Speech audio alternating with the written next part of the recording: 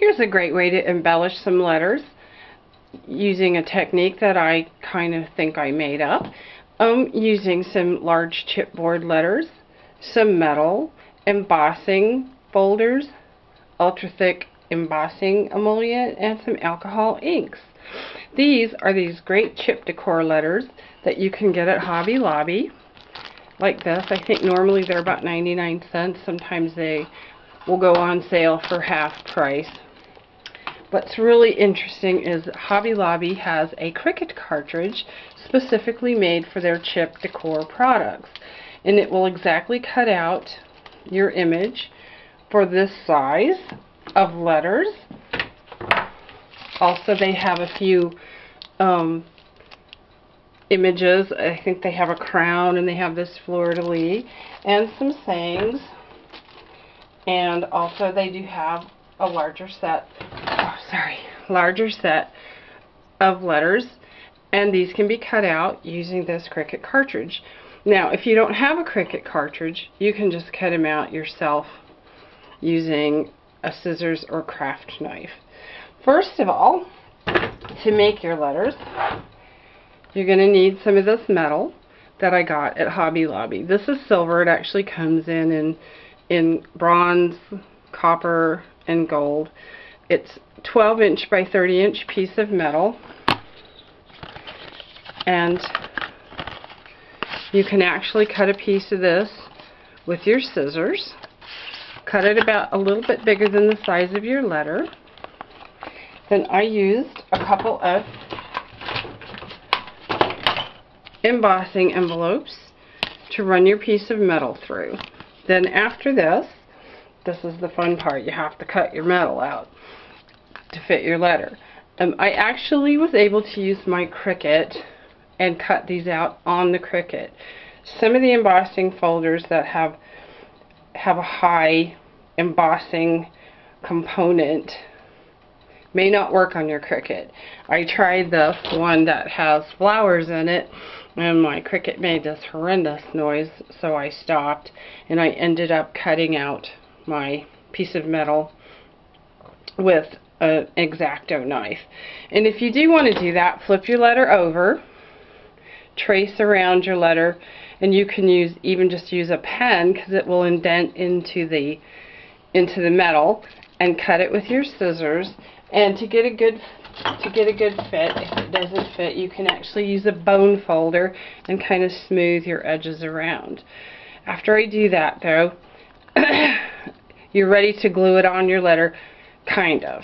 What I did in this particular letter is, before I did start gluing things on, and of course I'm going backwards here before I start, is I painted the sides of my letter with my acrylic paint dauber, and this is Snow Cap white, and I was able to daub some of it, although I did have to open the top, use a brush to get into the inside of my letters. Then after it dried, I went ahead and used my Distress Ink tumbled glass, and I did go ahead and work as much as I could. However, I ended up having to use a makeup sponge to work my way around the inside of my letters. So now, once I have my letter painted and my metal embossed and cut, I can glue it onto my chipboard piece. And I really do like this Scotch quick dry adhesive. You can get fancy and put a big glob on your letter and use a brayer. I just use my finger and smooth it on, plop my letter on. Usually I turn it over and maybe put a little bit of a weight on to try to get this good and dry. Once it's dry, then you can take your alcohol inks and color your metal. I like this color. It's called Pool. Kind of goes with the aqua effect. You can use any color you want, or no color. That's entirely up to you. And daub it on with your sponge.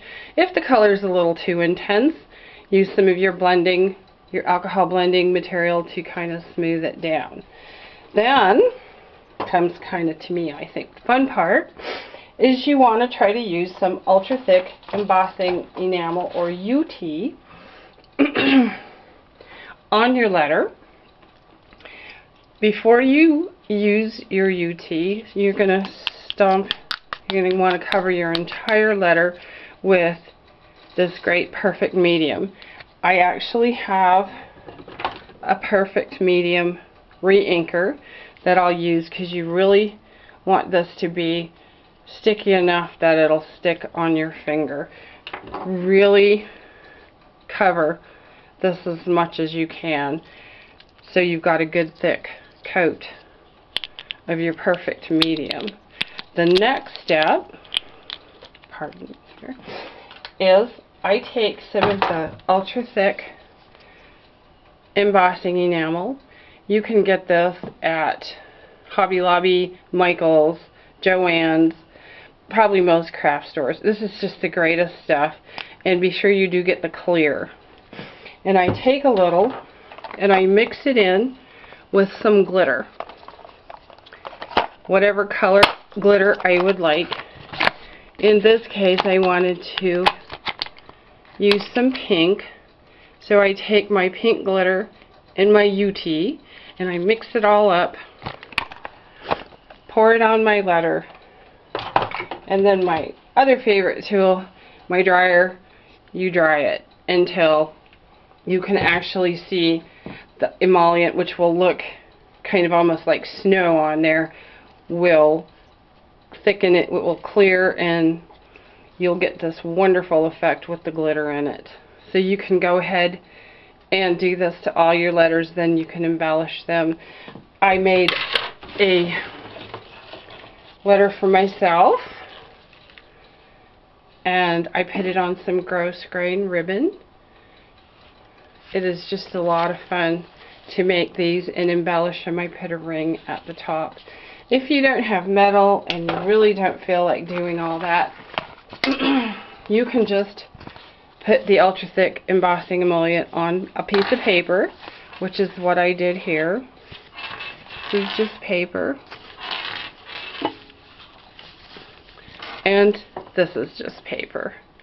You can use alcohol ink, you cannot use alcohol ink, you can ink the sides any way you want. I used Perfect Pearls on these.